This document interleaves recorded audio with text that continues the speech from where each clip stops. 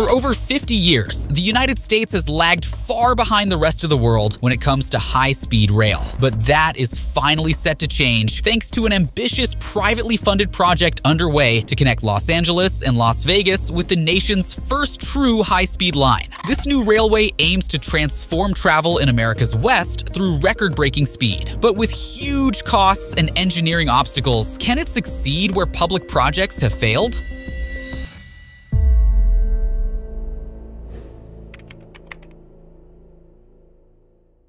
It's hard to believe now, but America once boasted some of the most advanced railways on Earth. Following the Transcontinental Railroad's completion in 1869, the country's vast railway network facilitated commerce and migration that shaped the nation. But in the 1950s and 60s, everything changed. The rise of automobiles and commercial air travel provided new transportation options. As more Americans took to the roads and skies, passenger rail travel declined sharply. The U.S. government failed to invest in modernizing its aging rail infrastructure at the time. So while other countries like Japan and France forged ahead with bullet trains in the 1960s, America fell far behind. The US continued relying on 1930s engineering while the rest of the world adopted high-speed rail technology. Today, the fastest trains in the country reach just 150 miles per hour on Amtrak's Acela line. That's less than half the speed of the world's fastest trains. For a nation that pioneered railroads, it's been a stunning reversal of fortunes.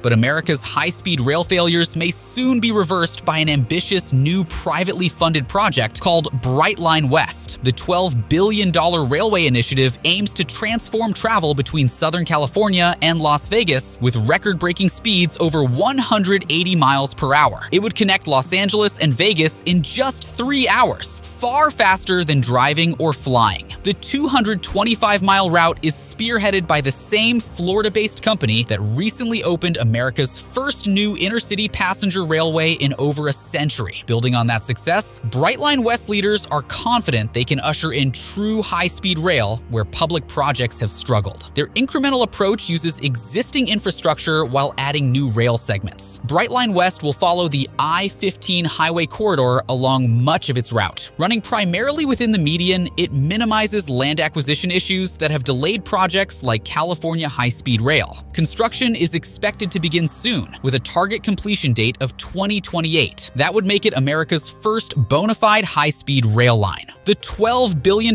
price tag may seem immense, but most funds would come from private sources, not taxpayers. So far, around $3.75 billion in public funding is confirmed. That includes a recent federal grant to begin design and prep work. Brightline West enjoys bipartisan support, with officials touting benefits like congestion relief and expanded tourism.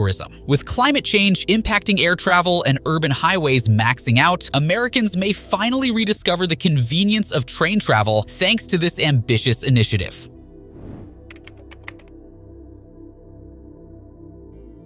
Make no mistake, Brightline West faces major hurdles. Firstly, most of the $12 billion budget must come from private bonds and investment. That necessitates a convincing business case to attract sufficient backing, and public funding has already proven difficult, taking years to secure initial grants. Opposition groups also keep lobbying lawmakers against contributing taxpayer dollars. Investor confidence has become critical. Engineering barriers also loom large. The Cajun Pass section involves traversing a mountain gorge with steep grades unsuited for high-speed trains. Existing tracks hug hillsides and make tight turns that high-speed trains simply can't handle. Straightening the route will be costly and time-consuming. Engineers may have to build long bridges or tunnels to maintain the necessary speeds. And acquiring land in the pass will carry its own legal and survey challenges. Even if tracks are straightened, the Cajun Pass terrain will force speed restrictions. That could mean the total journey time increases over initial estimates. There are also concerns about operating high-speed trains so close to traffic on I-15, and crossing so much empty desert exposes the railway to sandstorms and extreme heat. It's sure to test engineers' creativity, given high-speed rail's unique demands. Assuming construction goes smoothly, another uncertainty is whether Brightline West can attract sufficient ridership.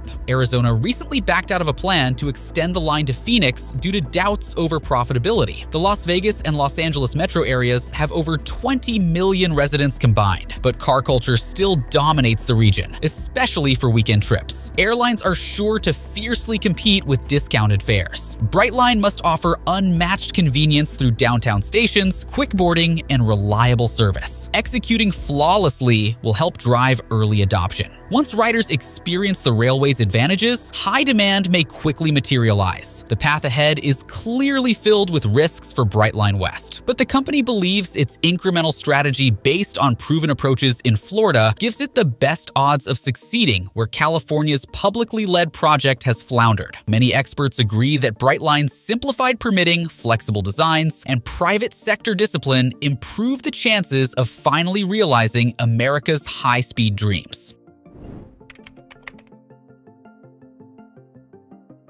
Brightline West offers a stark contrast to California's long-delayed high-speed rail project. While both aim to transform travel between major cities, their approaches differ greatly. Brightline West relies primarily on private funding and leverages existing freight infrastructure. California high-speed rail depends entirely on government subsidies and builds completely new lines. After 8 years, California's project remains less than half-finished. Litigation and disputes over land acquisition have slowed progress to a crawl. Its skyrocketing costs now exceed $100 billion, and there are no connections yet between Los Angeles and San Francisco. Experts believe Brightline West in Nevada could open first, despite starting construction years later. Brightline chose not to copy California's model of building dedicated passenger tracks along the entire route. Doing so requires acquiring huge amounts of land, an arduous process out west. Eminent domain battles have plagued California's project and fueled public backlash. Instead, Brightline secured key rights of way by leasing or acquiring existing freight tracks. That allowed construction to begin faster. California high-speed rail also opted to rely entirely on federal and state funding sources, but securing the huge required public subsidies has proven difficult year after year. By utilizing private capital, Brightline West was able to move forward more rapidly. Its built-in funding discipline may also help contain cost overruns that have crippled projects like California's. Ultimately, Brightline West backers believe an incremental approach has the best chance of success. By adding higher speed segments to connect urban hubs like LA and Vegas, it can demonstrate benefits before seeking funds for true high-speed rails. The phased build-out may create early wins that sustain public interest. If California's project had taken a similar tact, it might be much further along today.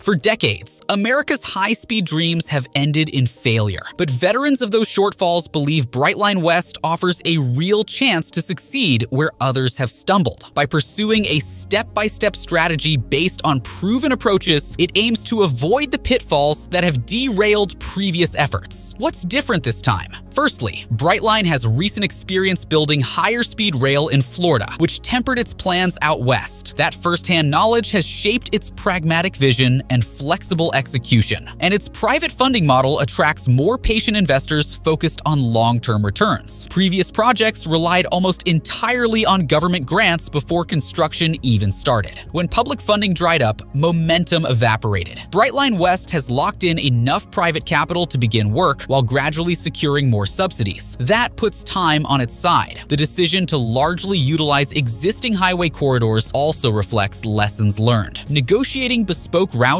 and acquiring land-decimated schedules and budgets elsewhere. By minimizing new land impacts, Brightline aims to contain costs and sidestep legal quagmires. The small and nimble company can also pivot faster when challenges emerge, and its executives are willing to revise designs and phasing if needed to keep moving ahead. That intrinsic discipline boosts confidence that this time, America might finally get high-speed rail right. Make no mistake, Brightline West remains a hugely ambitious endeavor. Lofty visions never realized before could certainly collapse again. But after decades of inaction, this privately led initiative offers America its best shot yet at high-speed rail. With fresh thinking and 21st century engineering, the nation may soon claim global bragging rights in railroads once again. Against the odds, American ingenuity could prove unstoppable. High-speed rail has long been an elusive dream in the United States. But if Brightline West succeeds, succeeds, it could usher in a new era of modern, competitive passenger trains. The project faces big financing and engineering obstacles, but seems to have the right ingredients to potentially go all the way. America's first true high-speed railway may soon arrive, against all odds, and it could be just the beginning for reviving rail travel around the country. After decades of lagging behind, the US may finally get on track.